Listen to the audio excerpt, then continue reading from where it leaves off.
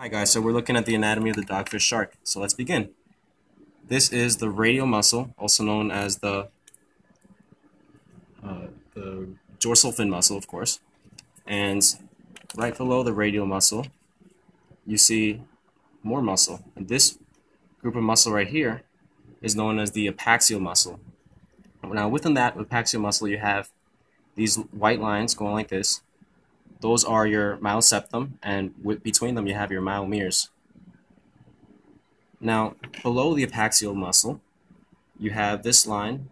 It's called the lateral line, also called the horizontal septum, right here. You can actually see the line running across the entire shark, like so. Now, below the horizontal septum, you have your hypaxial muscle right here. And you can see the myomeres, the orange part, and the pinkish part is the myoseptum, which obviously divides the myomeres. Now, let's take a look at another side of the shark.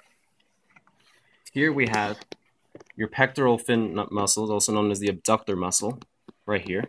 And it's known as the abductor because when you go like this, when the fin goes like this, it's moving away from the midline, right here, the midline. So when the fin goes like this, it's moving away, hence the name abductor muscle. Now below the abductor muscle, we have the adductor muscle, and I'm going to show you guys what that looks like right here. The adductor muscle is this musculature right here.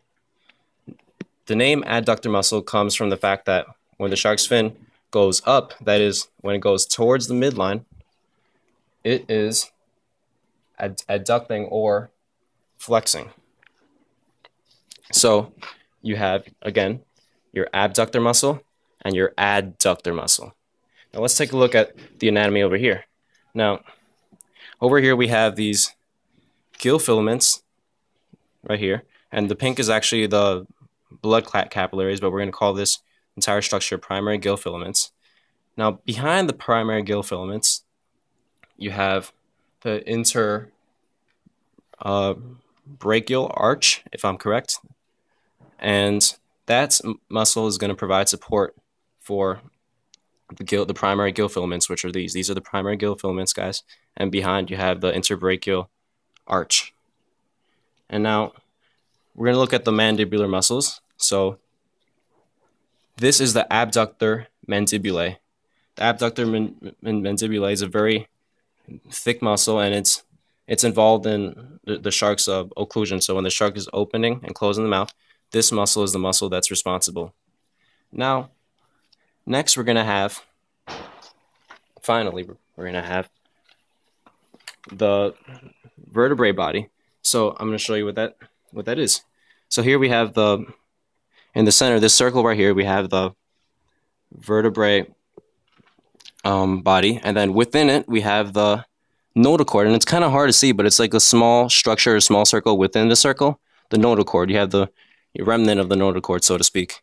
And so this red triangle looking like structure right here is the hemoarch. This is the hemoarch, and it's red because blood flows through there. And now above the circle we have the neuroarch.